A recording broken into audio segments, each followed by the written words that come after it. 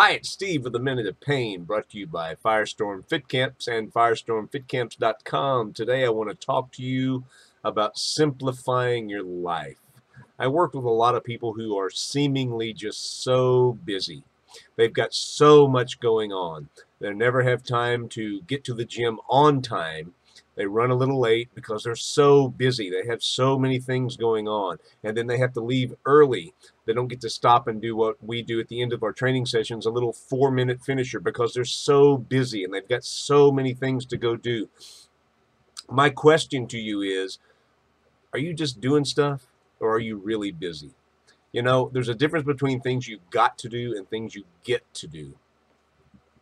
If you're just that busy, you're that frenzied, you're that frenetic, you're looking for a way to get stuff done, I'm wondering if you're too consumed about being busy rather than doing one thing at a time.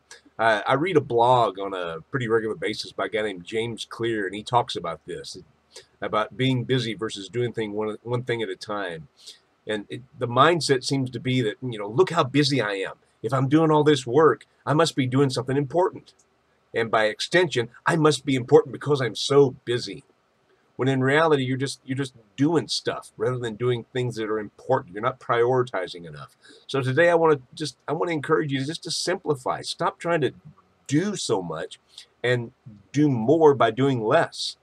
Prioritize that stuff. If you look down below, I've listed some resources for you to take a look at. A lot of them are just ways to simplify your life. One of them is from a guy named Lee Ivy that came about in the early 1900s.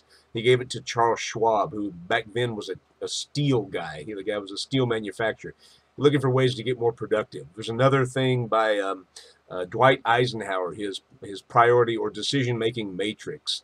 There's a couple of other tools down there that you can use. Pick one. Just pick one and decide to use it just for a week, 10 days, something like that. See if you can prioritize your life. One of my favorite authors in the world is a guy named Ed Cole. And Ed Cole said that life management begins with time management. And most people, me included, don't manage our time well enough. So if you'll take a little bit, read the list of things that I have down below, the articles, just peruse them. They'll give you some ideas on how you can manage your time better and stop feeling so rushed, stop feeling so frenetic. And should you get a little anxious, should you have an anxiety attack, I've even included a link down there for how to fix that. It's a very simple breathing technique that will calm you down, get you back on track, and let you get back to work on things that really matter. Now you think about that.